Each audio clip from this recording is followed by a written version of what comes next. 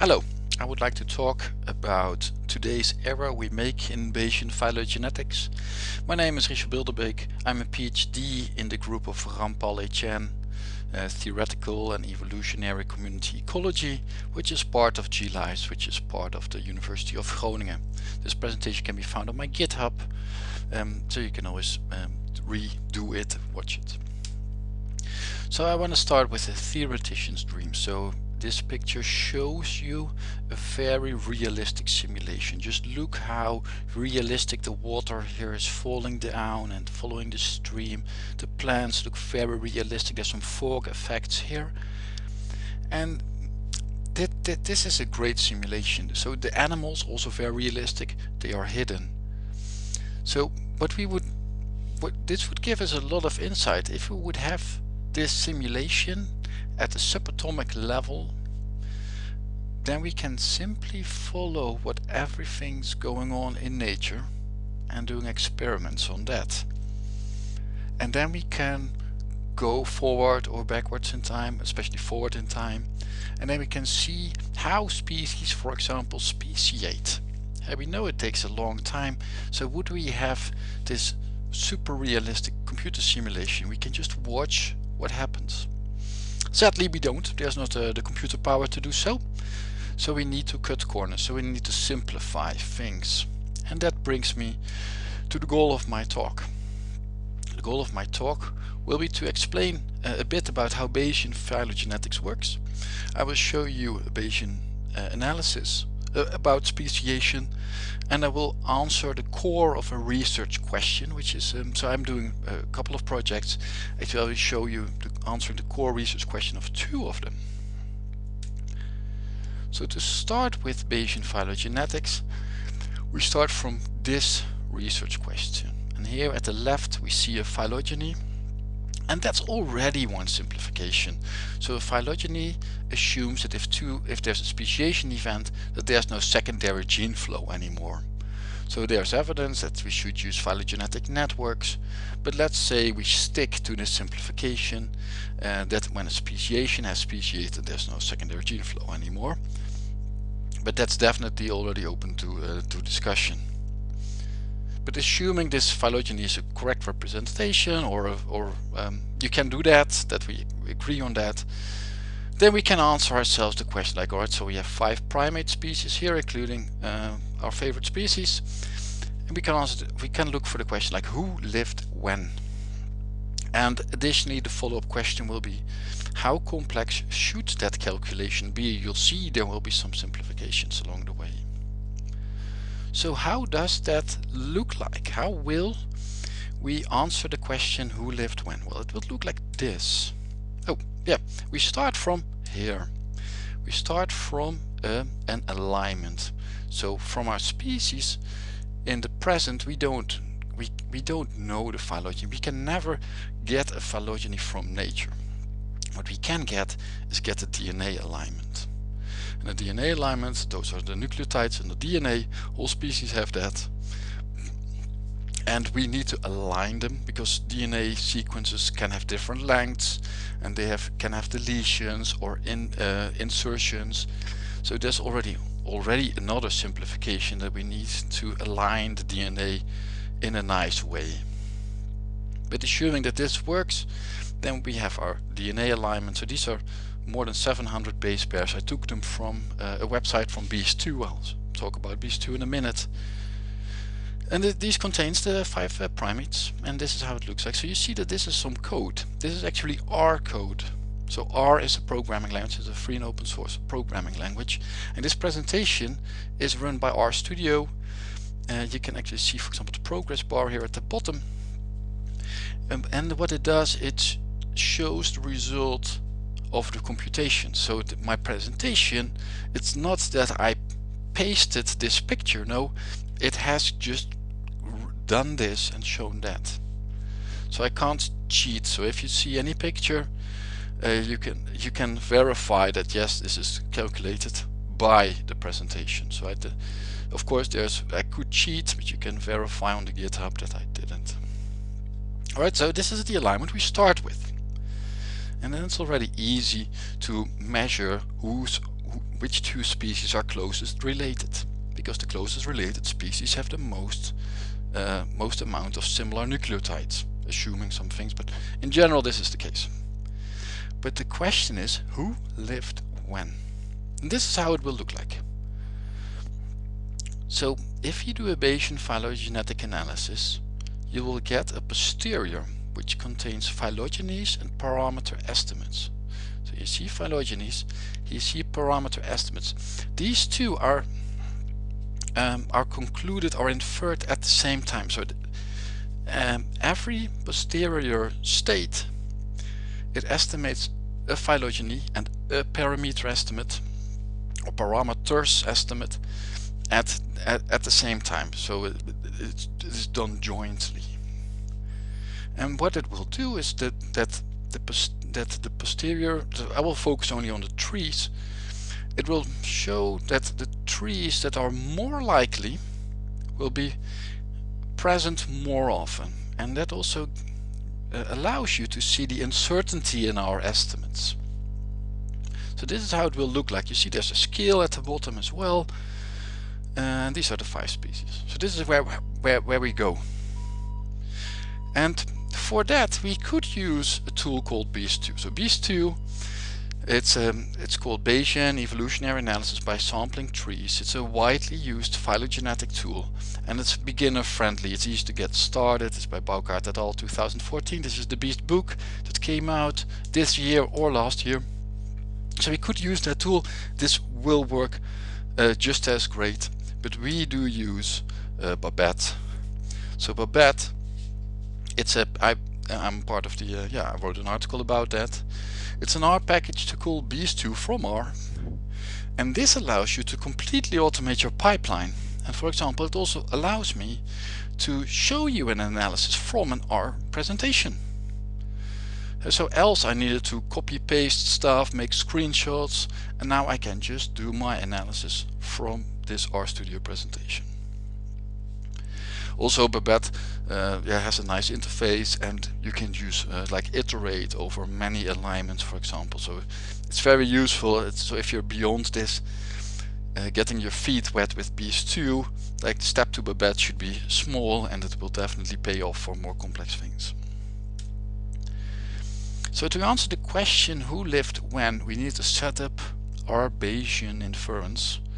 And to do that, we need to create a Markov chain Monte Carlo object. So a Bayesian analysis, it uses an MCMC. And an MCMC, it is, so there's stochasticity in it because it's a Monte Carlo thing. It starts at a state and it checks how likely that state is. And then it follows an algorithm to go to a next state or stay in the same state. And with this algorithm, there is stochasticity in it, it will converge to a representative state space, and then it will do a correct sampling in which the likelier states are sampled just as much often, so that we can see how certain we are about states. Well, using Babette, this is very complex to do. You need to call the function createMCMC, and you need to specify a chain length of 100,000. So this chain length, it's very short. You should use longer chain lengths in your inference. Actually, there's one hidden parameter, so the MCMC will do, in a state, will do a measurement, then do 1,000 random walks before it will do a measurement again.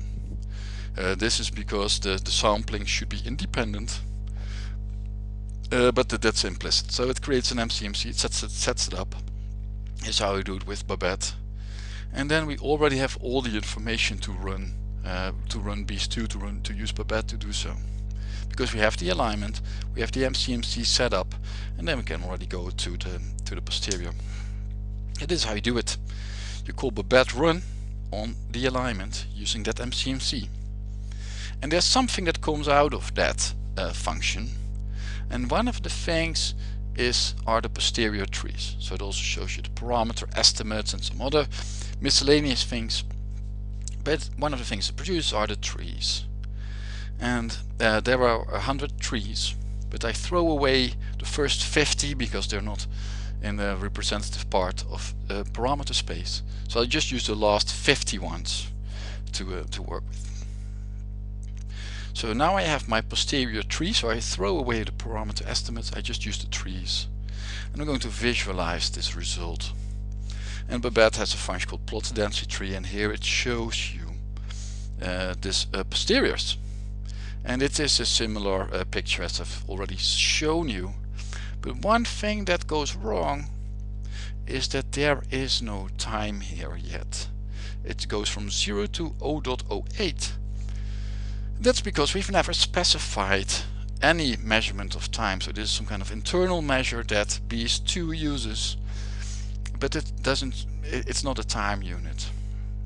So what we're going to do is we're going to add one level of complexity. We're going to calibrate this tree, and we're going to say that the crown age of that tree should be at a certain amount of time, at a certain point in time. So also we're going to use Babette for that. So the first thing, we're going to specify that the most recent common ancestor, MRCA, of all those species, so that's the crown age, has a time which is a normal distribution around a mean value of 17.58 and a standard deviation of 0.01. So basically we say that the crown age of all species is 17.58 million years ago, and it's very narrowly distributed. So I took this parameter estimate from Purvis 1995. In the back of my presentation there will be references to the article itself in more detail. But so we're going to say it's a normal distribution around that value. We could also use a uniform distribution or whatever, because Bayesian inference is very flexible. But in this case I'm going to use a narrow normal distribution around that crown age. But we also need to specify which species have that crown age. Well, in our case it will be all species. So we're going to say that there's a MRCA prior that contains all species and follows this distribution. So this is in the next slide, it's shown. So we're going to use a most recent common ancestor prior that contains all species. You note the duplicate, it's a feature. It follows that distribution we've just created, and it's a monophyletic clay. That means that also the species that go extinct are monophyletic with these species, so that's needed. And so now we have our MCA prior contains all species with that crown age we desire. Now we can do the Babette run. So we call Babette on that FASTA file, on that alignment, using the MCMC we've just already used, using our new prior, and we only take the last 51 again. Notice it says here MRCA priors, because Babette can also provide for multiple priors as well as multiple alignments and so on. So that's why you get this weird interface in which you have to specify the FASTA file twice. That's because due to that flexibility. But for this simple case it looks a bit stupid, but it's a feature. So from that we can visualize the results again, and we see we get more or less the same figure as we already got. And we can see that humans, chimps, that their common ancestor is most densely estimated at 6 million years ago, which is fine, also in coherent with the literature. So that's great. But how complex should that calculation be? Because it was very simple. For example, because we've used all BEAST2 default settings, which means that we've used a Jukes-Cantor nucleotide substitution model. And the Jukes-Cantor nucleotide substitution model assumes that if we have one of our 4 nucleotides, it's equally likely to go from a C to a T than to mutate from a C to an A. We know this doesn't, we know that's definitely a simplification, because the C and the T, they are the smallest nucleotides. So would there be some kind of DNA error, then they would leave a smaller gap, and it's likelier that one of those two fills it up again than the bigger of the two. Additionally, we also assumed a strict clock model, which means that the mutation rate is constant over all species. Whereas we know that speciation rates can increase, like mutation rate can increase and decrease. There's no reason for it to be constant at all. And additionally, we assumed that the speciation process is constant in time. So there's a constant speciation rate and there's a constant extinction rate. And this doesn't make sense at all, because then it would mean that we get an infinite amount of species after a while. So that's unrealistic. But perhaps it is justified to do so. So I'm going to zoom in on this birth-death tree model, or the constant rate birth-death tree model. So I've simulated one here. And you can see, for example, that most speciation events happen close to the past, because this is the present, this is the crown age, and then we go closer to the present, and here we have most species. We have about 10 species here. I only show the extant species, so all extinctions are removed. So this is how a constant rate birth-death tree looks like. But it has some simplifications. For example, it assumes that speciation is instantaneous. It assumes, I go back to the tree again, it assumes that if, let's say, yesterday a speciation event started taking place, we can observe it today. And we know this is unrealistic. For example, Fennessy et al., they've checked giraffes in Africa, and we always thought that there was one giraffe species. They did have subspecies, but apparently they found out that there were actually 4 giraffe species instead of 1. So that's a big problem for conservation ecologists if you suddenly have 4 more species to conserve. And then you could argue, well, perhaps they stopped interbreeding in the last century, but this is not the case. They already stopped interbreeding for the last 2 million years. So it took us 2 million years to observe that there were different species. So, and the constant birth rate assumes we can immediately see that, which is false. Also, the constant rate birth-death model assumes that all speciation events are independent. So imagine that this is Lake Tanganyika, where there are a lot of cichlid species, and when the water level goes down, we suddenly have 2 populations. And also that may be a moment to trigger a massive speciation event, and it happens at the same time, because both lakes have the same situation, and it could be that there's more competition, or that one resource is in one lake but not the other, and the other way around. So speciation can co-occur, and sometimes does co-occur. But these are assumptions that the constant rate birth-death model doesn't do. So it's a simplification. So to zoom in on the speciation takes time idea, we know speciation takes time. There's a model, it's called a protracted birth-death model by Chen and Rosendale 2012. And that model assumes that if you have a speciation event, it's not first speciation needs to be initiated, and after a while it needs to be completed. And when a speciation event is initiated, you get an incipient species. That's a species that we do not recognize as such, or a species that does not have completed reproductive isolation. But let's stick to the observing. So an incipient species, we don't see it yet to be different. And after a while we have such an incipient species completing its speciation, and then it becomes a new observable species. So in this phylogeny we have 2 species we observe today. So we observe species 1 and we observe species 2. And all of the other species are still in the process of speciating, and perhaps in the future we will observe this to be the case if they don't go extinct. But at the moment we underestimate the number of species present. So that's a protracted birth-death model.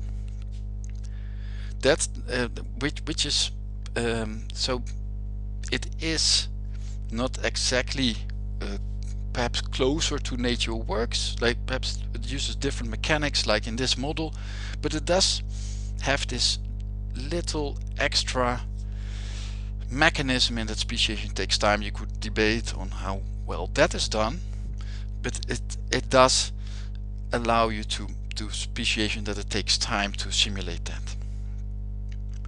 Like the other model is that speciation can co-occur.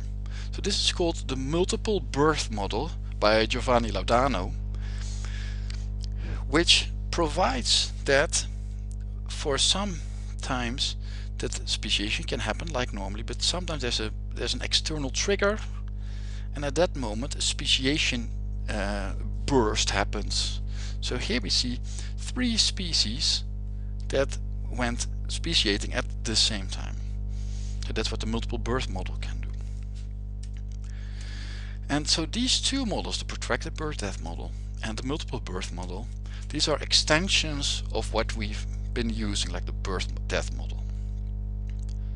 And we know that both of the two, there's something to be said about them, because they are perhaps closer to nature, because we know both of these processes happen. So that brings us to the research question of this talk. What is the error we make today? What is the thing we ignore? What is our conclusions? Where do they go wrong? If nature follows a multiple birth model or a protracted birth death model, what is the error we make today? And we can measure that as theoreticians by creating a true tree. So we create a protracted birth death tree or a multiple birth tree, like the true tree, that we will never be able to observe in nature. We can simulate the DNA alignments that follows exactly that tree. These DNA alignments, we do measure them in nature. And then we do our Bayesian inference, as I just did, and then we simply compare what the Bayesian inference tells us, what the posterior trees are, and we compare them to the true tree that we know, that only we know as theoreticians. And then we'll have to use our judgment to determine if the error matters. So let's create a true tree. So this is a simple step. I just used the multiple birth death tree I've just shown you, and here it is, just that you remember. So you see it's 1, 2, 3, 4, 5, 6, 7 tips. That's our true tree. So this is the truth. And from that we're going to simulate the DNA alignment that follows that tree. So I'm going to use a pirouette function called simalignment. On that tree I use 100 nucleotides and a mutation rate of O.2. So O.2 per nucleotide mutation rate for I think 2 time units, I'm not sure. You see that there are some nucleotides that don't have information because they're like not mutated at all, which is just fine. It's just to show you this example. And I need to save it to a file, and so this is the alignment that we can use. So then we're going to use Babette on that same alignment. We're going to do the Babette run on that alignment using our MCMC, and again using only the last 50 trees, and we're going to plot the results. What is already immediately clear is that in the tree, let's go to the tree, here we have these 3 speciation events occurring at the same time. But the error we make today is that these 3 speciation events are inferred to be at different points in time, which is logical because the birth death model assumes this to be the case, and from that it follows it is the case in this visualization. So these are things that are we know that there's an error there, and we're going to need to measure that error, to quantify the error. We're going to do that by comparing the true tree with our posterior trees. So what I've plotted here is in black. I've plotted the true tree. You can see that the speciation events here are at the same time, and in red we see the first inferred tree. And you can see that the 3 speciation events are put at different points in time, because we expected from a birth death model that there are different points in time. Well, to quantify the error between these 2 trees, and in the end between all posterior trees and the true tree, we're going to need some way to express that. So we could measure, for example, tree imbalance, or Pegel's delta, or Alex Pigot's gamma statistic. But we'll be using a measure called the NLTT statistic. I'll show it in the next slide, which more or less measures the area between these 2 phylogenies. So we know that So the NLTT is number of lineages through time. Oh, and the N means normalized lineages through time.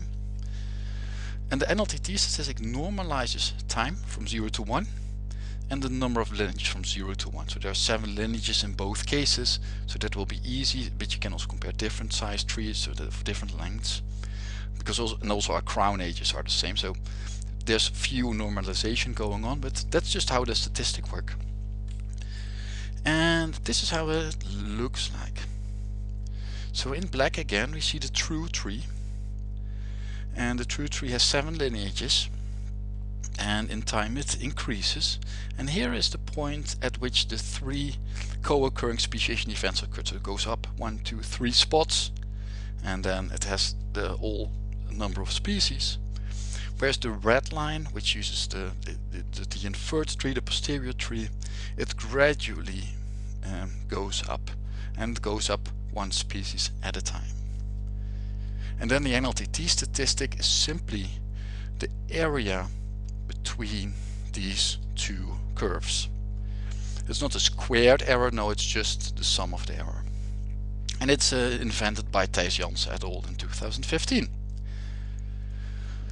But here I show you the comparison of 1 true tree in black and 1 posterior tree in red. But we have a full posterior, so we should just use all of them, and then we can get a histogram, because this is one value, let's say 0.01, and the posterior has multiple trees, so we get multiple values, and we can plot that in a histogram. So that's where I do here.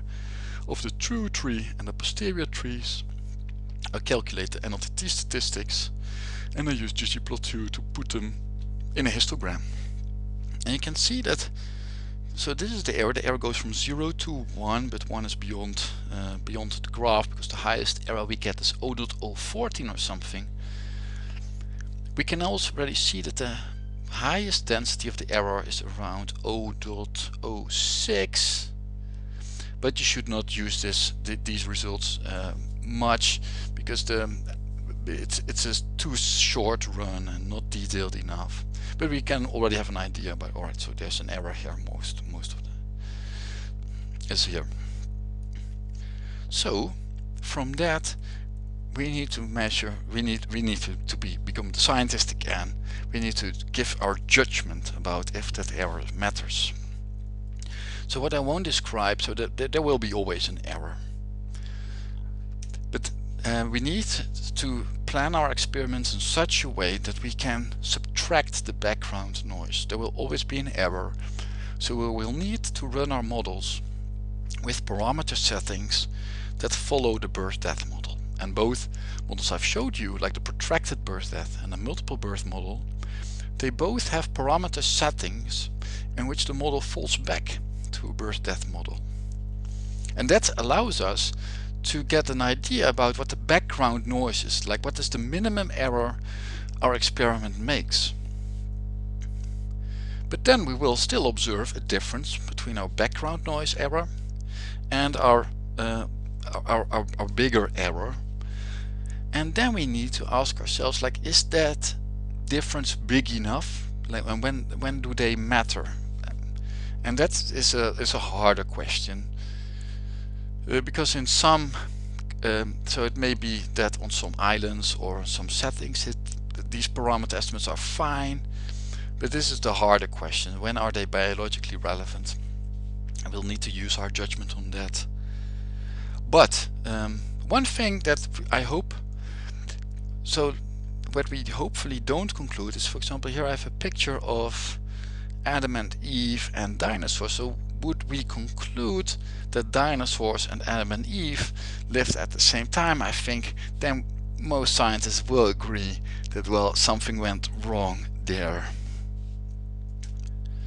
So the summary of this talk is that I think that Bayesian phylogenetics can seem very easy, because the slides I've just shown you, I think they seem very easy because Babette does a great job at making things easy. So, and I've actually used Babette to answer the core of a research question. this is the backbone of decent research, because of course you need more replicates, you need a more bigger sample size and so on. But it answered already a research question, like what is the error we make if we use an MBD true phylogeny and we assume in our inference that has a birth death prior. What is the error we make then? So that's the core of a research question. But the details matter, like how do you do a fair comparison, so the devil is in the details, but this talk is time limited, so I won't go into that. So these are the references I've showed you, and if there are any questions I'll be open to that. And because this is a YouTube video, I won't, and I will just quit this video. So I wish you a nice day. Cheers.